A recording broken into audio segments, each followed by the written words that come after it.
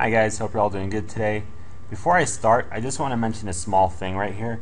If you ever declare a variable as a double and store in it a value of an integer like this, it's totally fine. It's going to accept it, the compiler is going to run and it's going to work and everything's going to be okay because there's no difference between 3.0 and 3 in calculations. The only thing that is different is it appears to be 3.0 or not, and it varies from version to version. But if you try to do int x equals some type of double, some versions of programming languages wouldn't even accept it. It'll just give you an error. In this case, it'll take it, but it'll just take off the 0.4, which you don't want that to happen anyways, right? So like if we just had the cout right here and put x, you'll see that it'll right here debug it and it'll just print out 3 for you, right? As you can see right there. So we don't want that to happen, so just never do this. Never declare a variable as an integer and put in it a value of a double, okay? Anyways, let's start with our tutorial for today. We're going to be talking about Cmath. Now, Cmath is a library. It's just like string, and we're going to include it today. So, include Cmath. Okay. So, what Cmath has, because it's a library, right? So it has different functions, different mathematical functions. One of those functions is pow, and pow stands for power, right? So pow basically, it's right here. So let's first have some variables ready, double x, y, and actually give them some values. X equals 2, and y equals 4. Okay. Now, pow is basically a function that accepts two doubles, right? So you can put x and y like that in that order. That's the syntax for pow, okay? Pow is a function that is already made and saved into the Cmath library, okay? So you have to stick with the way we write it. So pow, parenthesis, with any function you're going to have parentheses and you're going to have parameters, and the parameters of this function are x and y. So what this does is basically it's basically x to the y power. Okay, that's all it is. So if you want to see out this, so see out pow xy, it's going to see out x, which is 2, to the y power, and y is 4. So 2 to the 4, and that's what it does. So basically, let's see if that's what it did. Okay, we have errors, missing semicolon before this. Yeah. That's what I love about programming. I mean, it's all easy to debug, and again, I do this on purpose. You know, I make these mistakes so that you learn. 16 right there. Okay, so 2 to the 4th, yes, that is 16. Okay, great.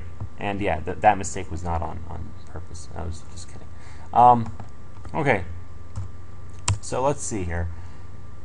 If we wanted to add 1 to that value, we can just do that, right? Because this right here, it's better to always put it in like parentheses to make sure that you're getting this whole entity here in 1. I just like to do that because it looks like all in the parentheses and everything else is going to happen after that. Because remember, our like rules of precedence start with the parentheses, so it's kind of like that. In this case, it's not going to make a difference, but you know, I just got used to putting parentheses everywhere. Okay, so if we add 1, it's going to see out 17. It's just like another variable. That's how you can use this pow here. You can use it for anything you want. Okay. Now another function is the ABS function. The ABS function is basically the absolute value function. If you put ABS of any double, okay, it gives you the absolute value of it. So let's say y was -4, defined as -4. And you put y here, and you can actually put the -4 here.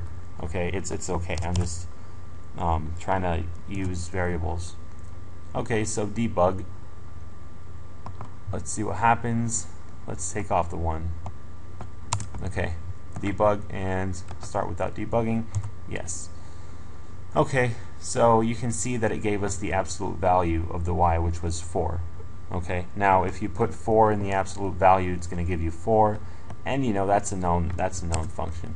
It's just math, right? This is just the syntax of how like C++ does it. So you have cosine, for instance, of the like a degree in radians, and you have a lot of functions. The log function, log. So you have several mathematical functions, okay, and we can use all these functions integrated with anything we want. We can use we can add, subtract. We can use them as if we're using a number or a variable. Okay, so this log y can be used as, we can actually make it a variable. We can say define double as z, and or actually just put it on the same line. So double z equals log y. See, now it has become a variable. So you can see that we can just use it as a variable. So c out z like that. We can even actually have the user enter values and then try to use those values in mathematical functions like this. So like say cin y. Okay, now he's entering something, and what we're going to do is basically get the let's say the absolute value of it. Okay, and c out the z, right? And let's put those brackets right there.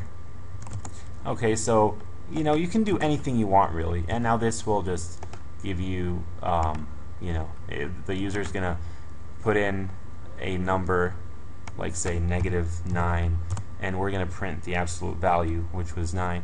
You can do anything you want. Have fun with it. Remember that this library is Cmath, and we have to include it anytime we use any kind of mathematical function like this.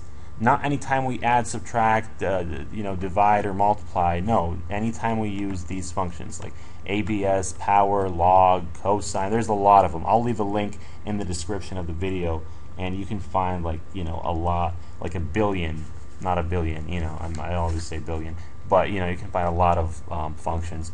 Okay, well, watch my next video, and yeah, we're gonna do some more stuff, some more cool stuff. Bye.